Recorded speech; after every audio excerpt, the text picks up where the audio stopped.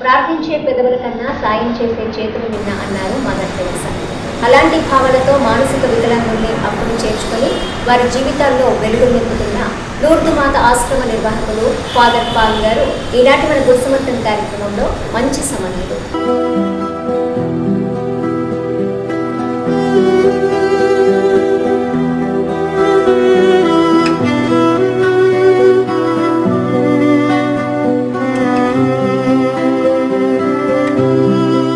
Father నమస్కారం. ఈ ఆశ్రమాన్ని ఎప్పుడు స్టార్ట్ చేశారు ఫాదర్? ఈ ఆశ్రమాన్ని 2000, that was a jubilee year. 2000 February 11th, actually feast of Our Lady of Lourdes, Lourdes Mata పండుగ దినం. ఆ సంవత్సరం పరిశుద్ధ పాపు గారు ఆ దినాన్ని రోగులకు వికలాంగులకు అందరికీ జూబిలీ దినముగా ప్రకటించి ఉండేది. కరెక్ట్ ఆ దినముననే దేవుడు మమ్మల్ని ఈ ఇంటికి నడిపించారు. ఒక మ్యాక్స్వెల్ ట్రెవర్ అనే వ్యక్తి ద్వారా ఆయనే ఈ ఇంటిని మనకి దానం చేశారు. So that day we started. ఎందుకు స్టార్ట్ చేయాలనుకున్నారు? అసలు చెప్పాలంటే నేను ఏమి స్టార్ట్ చేయాలనుకోలేదు. కానీ నేను వెస్ట్ గోదావరి నుంచి జస్ట్ ఇన్ 2000 జనవరిలో దివ్య కారుణ్య భక్తిని ప్రచారం చేయడానికి హైదరాబాద్ వచ్చాను. అయితే తర్వాత దేవుడు నాకు తెలియపరిచినటువంటి విషయం, క్రియలైనటువంటి భక్తి పనికిరాదు. అందుకేమో నేను దివ్య కారుణ్య భక్తి, దేవుని కారుణ్యమును గురించి ప్రచారం చేయడానికి వచ్చిన ఆ సందర్భంలోనే దేవుడు మ్యాక్స్వెల్ ట్రెవర్ అనే ఆయన నా దగ్గరికి నడిపించబడ్డారు కౌన్సిలింగ్ కోసం. ఆ కౌన్సిలింగ్లో ఆయన ఈ ఇంటిని ఇటువంటి సేవ కొరకు ఇవ్వడానికి సిద్ధమైనారు. So it took me here. అది అప్పుడు కేరళ ఊర్లో రెవరెండ్ ఫాదర్ జార్జ్ కుటిగల్ ఇటువంటి సేవ నడిపిస్తుండేది. ఆ సేవలను గురించి నేను తెలుసుకున్నాను. అదే సేవ ఇక్కడ ప్రారంభించాలని అప్పుడు ఇన్స్పిరేషన్ వచ్చింది. అందుకు ఆయన ఇచ్చినటువంటి ఈ స్థలంలో ఈ సేవను ప్రారంభించినాం. ఇది ప్రత్యేకంగా మానసిక రోగులై వాళ్ళ జ్ఞాపక శక్తి అని పోయి ఏ ఊరిలో ఉన్నారని, ఏ ఊరు వాళ్ళు ఇల్లు అడ్రస్ ఏమీ లేకుండా ఈ భారతదేశం మొత్తం వాళ్ళు ఇల్లు లెక్కలో తిరిగి ఒకవేళ రోడ్లో పడిపోతారు, ఒకవేళ యాక్సిడెంట్లో పడిపోయి కాలు పోతుంది, చేయి పోతుంది, కొంతమందికి చూపు లేదు. అటువంటి డయింగ్ పేషెంట్స్ కూడా రోడ్లో ఎవరు నిస్సహాయ స్థితిలో పడి ఉన్నారో వారికి ఆశ్రయం కలిగించడానికి ఈ ఇంటిని కేటాయించినాం. So it is a service for the mentally challenged wandering destitutes.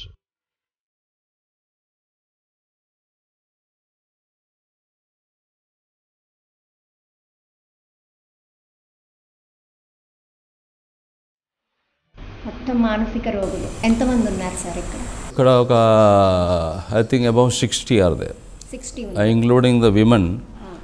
Women are kept a little away from here. Okay. Today for this program they are brought here actually. Yeah. Otherwise they are I think 54. అంటే వాళ్ళకి మానసికంగా పరిస్థితి బాలేదు. అటువంటి వాళ్ళని handle చేయటం అన్నది చాలా కష్టం. ఓకే, వాళ్ళందరినీ మీరు ఎలా చూసుకుంటున్నారు అసలు? 60 మందిని, 64 మందిని అంటే మానసిక రోగుల గురించి ఉన్న సరైనటువంటి జ్ఞానం, నాలెడ్జ్ పబ్లిక్కి లేదు. నేను అదే తెలుసుకున్నాను. కొంతమంది అనుకుంటారు మానసిక రోగులు అయితే వైలెంట్ అని అనుకుంటారు, కానీ చాలా తక్కువ మంది వాళ్ళు వైలెంట్గా ఉండేది. ఆ వైలెంట్గా ఉన్న చాలా తక్కువ మందిని హ్యాండిల్ చేయడానికి మనం కొన్ని టెక్నిక్స్ వాడాలి. మిగిలిన వారు it is easier to handle dum than those who have intellect. బుద్ధిమంతుల్ని మనం కంట్రోల్ చేయడానికి ఎంత ప్రయత్నం కాదు, దానికంటే తక్కువ ఇట్ ఈజ్ ఈజియర్ వీళ్ళని హ్యాండిల్ చేయడం. Not violent people, but all are not violent. అదే ఇప్పుడు నా ఒక చిన్న ఇన్సిడెంట్ చెప్తాను. ఉడుపి ఊరు నుంచి ఒక అన్కంట్రోలబుల్ పర్సన్, ఉడుపిలో ఒక ఆశ్రమం ఎవరో నడిపిస్తుండేది. అక్కడ ఆయన చాలా వైలెంట్గా ఉండేది. ఆయనని కంట్రోల్ చేయడానికి సాధ్యం కానప్పుడు అక్కడ ఉన్నవాళ్ళు ఆయన్ని బంధించి ఒక కారులో ఇక్కడ తీసుకొచ్చారు. అసలు మమ్మల్ని ఇన్ఫార్మ్ చేయకుండా తీసుకొచ్చారు. ఆ పక్కన రోడ్డు పక్కన వచ్చిన తర్వాత వాళ్ళు ఇక్కడికి వచ్చి నాకు ఇన్ఫార్మ్ చేస్తున్నారు, ఒక వ్యక్తిని బంధించి తీసుకొచ్చారు అని. అయ్యో పాపం, ఆయన చూడడానికి నేను ఇక్కడ నుంచి అట్టుకొలుతున్నా. అప్పుడు ఏమైందంటే ఆయన బంధనములన్నీ విడిపించి ఆయనే స్వయముగా ఇటు పరుగెత్తి వస్తున్నాడు. పరుగెత్తి వచ్చినప్పుడు తీసుకొచ్చిన వాళ్ళు నాతో అంటున్నారు, ఫాదర్ మూవ్, ఆయన ఈజ్ వైలెంట్, ఆక్రమిస్తారు అనే వాళ్ళు అంటున్నారు. కానీ నేను భయపడకుండా అక్కడనే నిలబడి ఆయన పరుగెత్తి నా దగ్గరే వచ్చారు. నా దగ్గర వచ్చినప్పుడు నేను ఆయన్ని కౌగలించుకొని ఇలా హత్తుకున్నా. ఆయన కూడా చాలా సంతోషంతో తర్వాత అన్నిటిలో సహకరించారు. అప్పుడు వాళ్ళకి చాలా ఆశ్చర్యమైంది. అక్కడే అక్రమాసక్తి చూపించిన ఈ వ్యక్తి ఇక్కడ ఎట్లాగా ఒక చిన్నపిల్లలాగా మారాడు అని. ఆ తర్వాత ఇక్కడ వచ్చి వీళ్ళలాగా నడిచి ప్రార్థన చేస్తుంటారు కంటే హాల్లో. ఆ హాల్లోకి తీసుకొస్తుంటే ఆయన కూడా నాతో పాటు నడిచి వీళ్ళలో ఒకరుగా మారిపోయారు. సో తీసుకొచ్చిన వాళ్ళకి చాలా ఆశ్చర్యమైంది, ఎట్లా ఈ వ్యక్తి అనగా మన యాటిట్యూడ్ ఎలా ఉందో, మన లోపల భయం ఉంటే. ఇప్పుడు ఒక ఎందుకు వైలెంట్ అవుతున్నారంటే వాళ్ళ లోపల భయం ఉంది. భయం పుట్టిన వాళ్ళే ఈ మెంటల్ పేషెంట్స్లో మొత్తం భయమే. కొంతమందికి ఆ భయం ద్వారా డిప్రెషన్లోకి పోతుంది, కొంతమంది ఆ భయం ద్వారా ఇంకా కొద్దిగా అక్రమాసక్తి వైలెన్స్ చూపిస్తారు.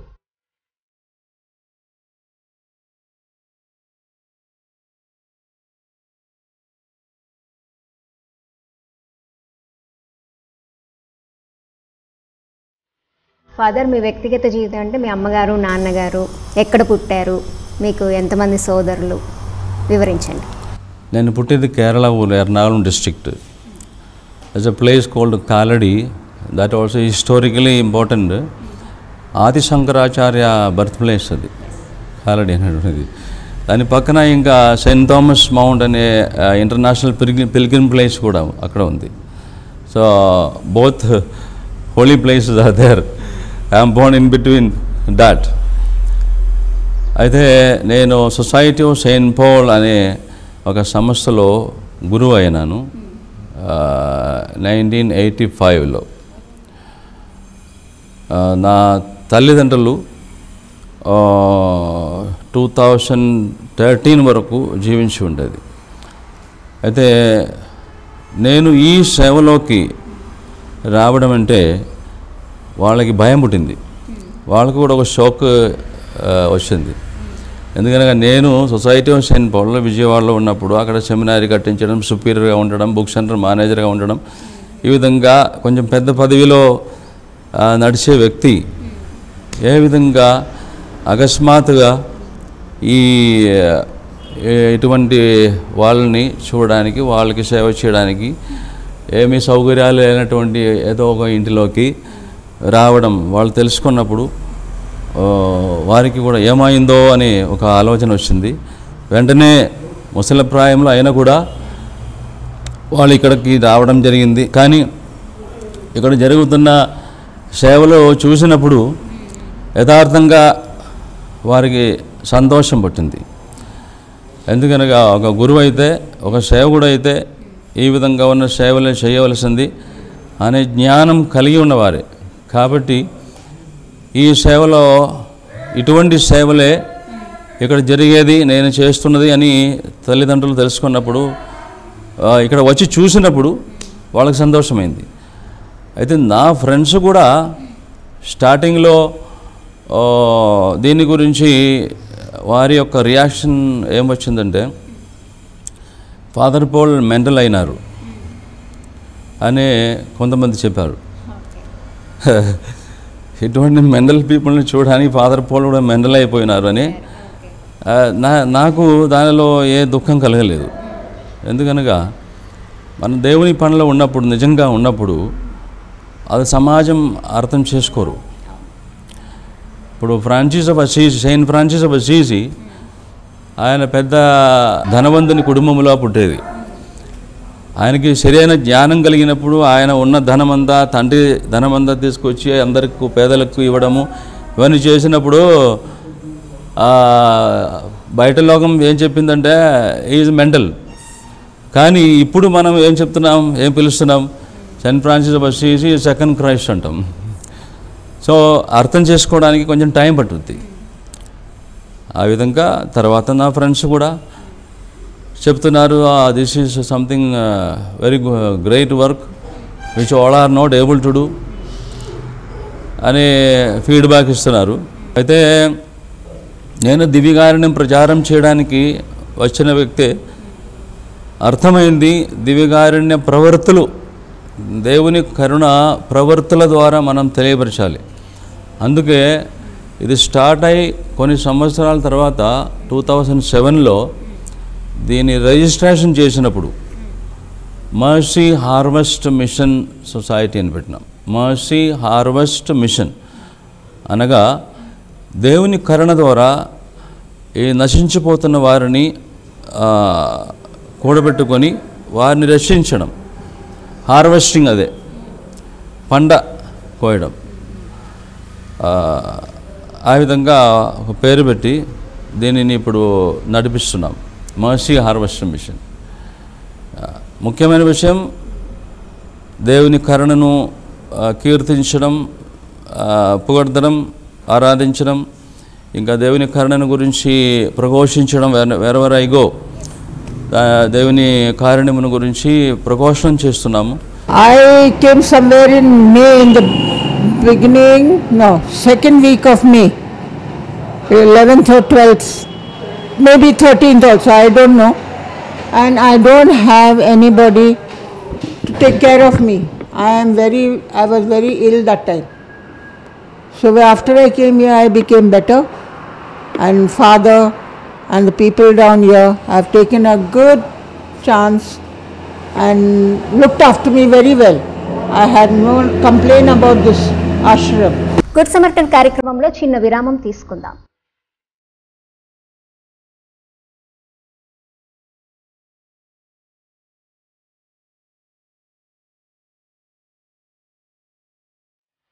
గుడ్ సమర్టన్ కార్యక్రమానికి తిరిగి స్వాగతం.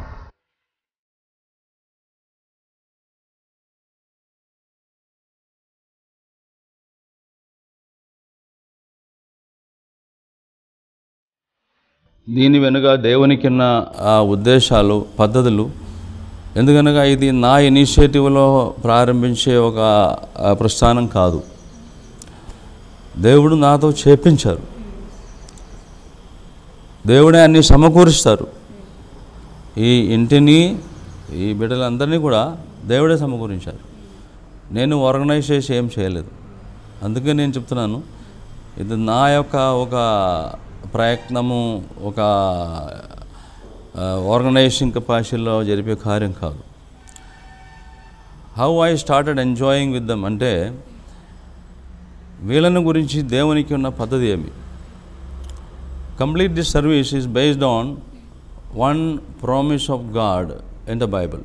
పరిశుద్ధ గ్రంథంలో ఒక వాక్యం ఉంది, పనివాళ్ళు వదిలిపెట్టిన రాయిని నేను మూలరాయిగా మార్చివేస్తాను అనే ఒక వాగ్దానం ఉంది. ఈ సేవ అంతా కూడా మొత్తం ఆ వాక్యం మీద ఆధారపడి ఉంది. ఇప్పుడు మనం ఒక పని స్థలంలోకి వెళ్తే, ఇల్లు కడుతున్న స్థలంలోకి కొన్ని ఇటుకరాళ్ళు పనివాళ్ళు విసిరి బయటకి వేస్తారు. మన చెకింగ్ చేసినప్పుడు అర్థమవుతుంది రాయికి మూల లేదు, మూల పోయింది, లేకపోతే క్రాక్ ఉంది, లేకపోతే వంకర ఉంది, లేకపోతే సరిగా కాల్చలేదు. ఈ విధంగా మంచి రాయితో పాటు ఉంచడానికి వీలు కాదు. అందుకే వాళ్ళు పారేస్తున్నారు. మళ్ళీ దానిని ఎట్లా మూలరాయిగా మార్చి వేస్తారంటే అది మన బుద్ధికి అంతేది కాదు, బుద్ధికి అతీతంగా ఉంది అది. కానీ ఇక్కడ వచ్చిన తర్వాత దేవుడు దాని యొక్క అర్థం నాకు తెలియపరిచారు. ఇప్పుడు ఇలాంటి బిడ్డలు ఒక మనిషి గారు ఒకవేళ ఇంటిలో ఉన్నవాళ్ళే బయటికి తన్నారనుకో, బయటికి తంతే సమాజం అసలు చూసుకోరు, రోడ్లో తిరగవలసిందే. లేకపోతే వాళ్ళే తానే వాళ్ళు బయటికి వచ్చేస్తారు, ఊరు తెలియదు, ఊరు దాటి వేరే ఊరికి తేరారనుకో. మళ్ళీ సో ఈ థ్రోన్ అవే స్టోన్, పారవేసినటువంటి తిరస్కరించబడినటువంటి ఒక రాయి. అయితే దేవుడు ఈ సమాజ వికసనముకు నేషన్ బిల్డింగ్కి అటువంటి వ్యక్తితో పనికిరాదు. So we will say in the society is a useless creature, పనికిరానటువంటి వ్యక్తి అంటారు. అయితే దేవుడు ఏమంటున్నారు, మీకు పనికిరాదని చెప్పి మీరు తిరస్కరించిన వ్యక్తిని నాకు బాగా యూస్ ఉంది, is the best useful far building my Kingdom, నా రాజ్యం కట్టడానికి వారే అందరికంటే మంచి రాయి. ఎందుకనగా వీళ్ళు నిరంతరముగా ఎప్పుడు ప్రార్థనలోనే ఉంటారు. ఆ విధంగా నడిపిస్తున్నాం. దేవునికి స్తుతి చెల్లిస్తూ మానవాళ్ళందరి మీద ప్రభువా కరుణ చూపండి, దయ చూపండి, ఈ విధముగా దేవుని కరుణ కొరకు నిరంతరముగా ప్రార్థన చేయడానికి దేవుడు వీళ్ళని వాడుతున్నారు. ఇప్పుడు పెద్ద బుద్ధిమంతులు, ఇప్పుడు హైటెక్ కంపెనీలో ఉద్యోగం చేస్తున్న వాళ్ళు, అటువంటి వాళ్ళకి ప్రార్థన చేయడానికి ఎక్కడ సమయం ఉంది? నిరంతరముగా దేవుని కరుణ కొరకు అడుగుకోవడానికి సమయం ఎక్కడ ఉంది? దాని కొరకు అంకితం అయినటువంటి గురువులకైనా సన్యాసులకైనా దానికోసం అంత సమయం లేదు. ఇప్పుడు ఈ కాలంలో అట్లా ఉంది. అందరూ బిజీగా ఉన్నారు. వాళ్ళకి అప్పగించినటువంటి దౌత్యములు సరిగా ప్రార్థన చేయడానికి కూడా సమయం లేనటువంటి కాలం. అటువంటి కాలంలో దేవుడు ఇటువంటి వారిని దేవాలయంలోకి నడిపించి నిరంతరముగా దేవుని కరుణ కొరకు వీళ్ళు ఎప్పుడు పాడుతున్న ఒక చిన్న పాట ఉంది. యేసుక్రీస్తు నాథుని మిదిలేని శ్రమలను చూచి మాపై మానవులందరిపై దయచూపండి తండ్రి. This is there constant prayer mostly. ఇప్పుడు ఈ లోకం ఎంత అంధకారంలో మునిగినా కూడా దేవుడు ఇంకా కరుణ చూపిస్తూనే ఉన్నారు. ఎందుకనగా లోకంలో అక్కడెక్కడ కొంతమంది ఈ విధంగా దేవుని కరుణ కొరకు ప్రార్థన చేసే వాళ్ళు ఉన్నారు. So in that way they are becoming the corner stone. They are very important for God, but for human being, for society, they don't see any value in dum. But I tell this people, you are most valuable. కనుక ఒకవేళ ఇంతవరకు మీ లోపల భావం ఉంది, ఇప్పుడు కన్ను లేదా కొంతమందికి, కన్ను లేకపోయినా నేనేమంటున్నాను, ఈ సమాజంలో మీకు ఎవరు విలువ ఇవ్వకపోయినా దేవుని దృష్టిలో మీరు చాలా అదృష్టవంతురాలు, భాగ్యవంతులు. ఎందుకనగా మీతోనే పని నడుస్తుంది దేవునికి. అందరి కోసం విజ్ఞాపన చేయడానికి, ప్రార్థన చేయడానికి దేవుడు మిమ్మల్ని ఆ దేవుని ఆలయంలోకే తీసుకొని వచ్చి ఉన్నారు. ఈ విధంగా వాళ్ళని ఎంకరేజ్ చేసినప్పుడు, in fact one person is not one is blind, ఈ కెనాట్ క్లైంబ్ అప్. ఆయన కింద ఉన్నారు. ఆయన నిరంతరముగా ఎప్పుడు జపమాల చేస్తూ ప్రార్థన చేస్తూ ఉంటారు. Once he got this idea, ఇది నాతో దేవునికి బాగా పని ఉంది అనే ఆ ప్రేరణ ఆయనలో కలిగినప్పుడు నిరంతరముగా ప్రార్థన చేస్తూ ఉంటారు. So is happy.